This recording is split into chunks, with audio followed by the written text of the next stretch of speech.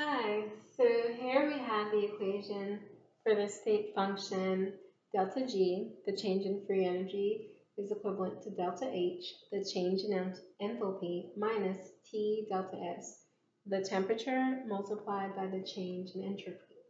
The question that I have for you is when the magnitude of delta G is less than 0, what can be said about the magnitudes of delta H and delta S?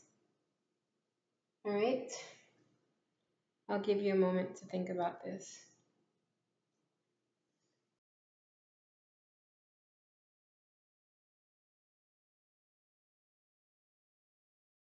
That the magnitude is negative. Therefore, it can also be deduced that the value of delta H is going to be less than 0 or negative as well. But since there's a negative sign in front of the product of temperature and delta S, the change in entropy, the magnitude of delta S would be greater than 0, which implies it would have a positive sign or no sign, because positive numbers usually don't have a positive sign written in front of them. All right?